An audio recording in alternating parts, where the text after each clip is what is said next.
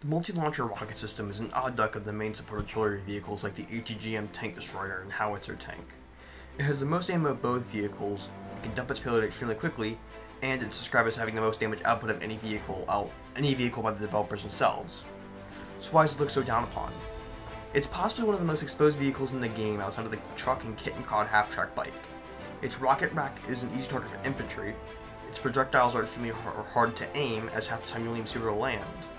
So looking over it, it's not hard to see why this vehicle isn't very well liked. So that's why I'm here, to help you best utilize this vehicle to its fullest extent possible.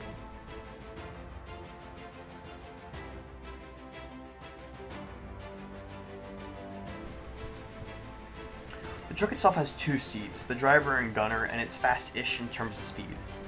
The rocket truck has a few limitations that must be addressed first. The turret on the back has a minimum range of 700 meters and a max of 1,500-ish meters. This forces it to be a backline vehicle, unlike the other artillery vehicles which can comfortably push and still be able to defend themselves.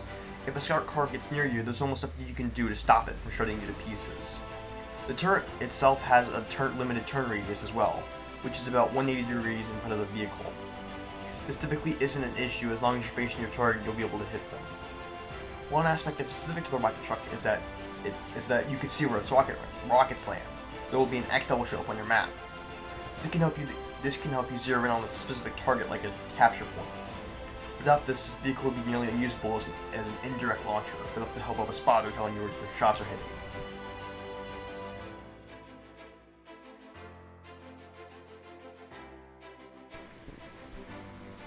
Before spawning a rocket truck, you should consider a few things beforehand. 1. Is your team capturing points? Your main objective is to defend the points, and if there's no points on your side to capture that are captured, you're basically pointless. So get in your tank and capture some points. If you don't know how to use a tank, watch my last video. If you don't have a proper team or you're playing on a very urban heavy map like Roinberg, you're going to have a lot of trouble moving around and loading up. Having a single squad member loading up your rockets can increase your effectiveness to tenfold. It's very helpful to have teammates that are having your back. Trust me, you'll need teammates.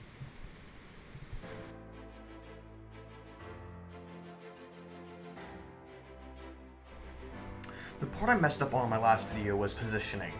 I will make a general video on how to attack and defend in the future, but for now let's stick with the rocket truck. The most important part of operating a rocket truck is positioning. You need to be sure you're not exposed. Remember, your rockets will arc, so you can take cover behind massive hills and still hit your target. But you need to at least account for trees, as they can block your shots. My favorite spot is on Reactor. Reactor is a little road that looks over B.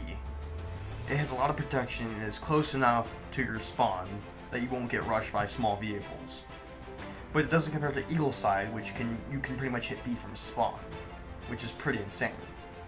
I won't be going over all the spots on every map as that would take a really long time. What I recommend is just going around the maps and trying to find spots on your own. I feel like that's the best way to find spots, is just find a spot that's specific for you, and that works for you the best.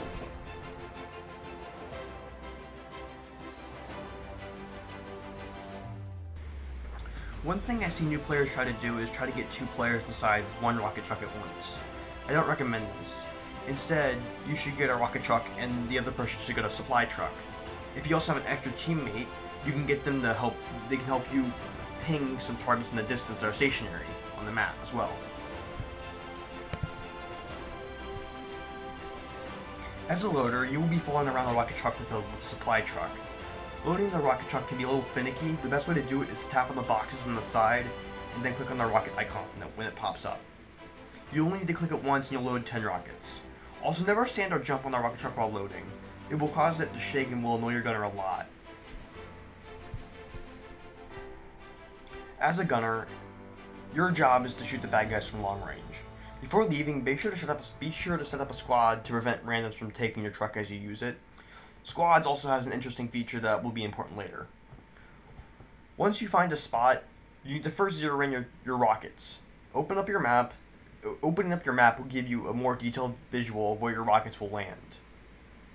You will first fire your rockets and adjust where they land. Once you're zeroed, you fire in a circular motion using your mouse until you hit the intruder attempting to capture your point. It's also important to be sure you can actually hit your targets. Some maps like Roinberg and Reactor have some points that are surrounded by buildings, making them really hard to hit.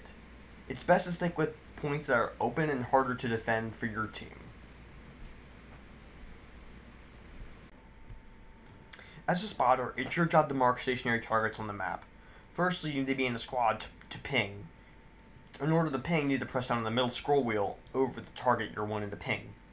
This will mark the target from a distance, showing up on your gunner's map.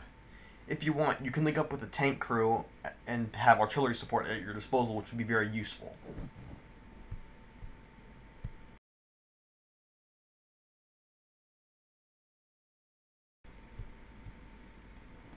The rocket truck is a meh vehicle currently, and it's only really good on one map.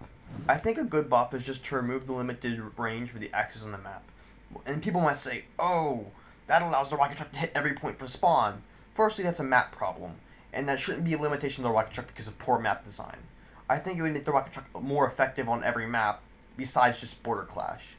If you want, you can also disable the axes while you're in spawn, which I would accept that as a nerf for this upside. Other than that, the vehicle's sort of fine. I think that would be the only change I would ever really want for it, really.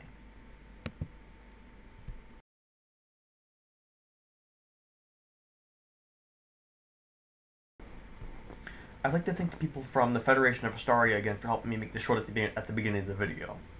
This vehicle fills a small niche of objective defending. It's difficult to use, prone to dying, but it's fun to use once you're able to understand how it operates.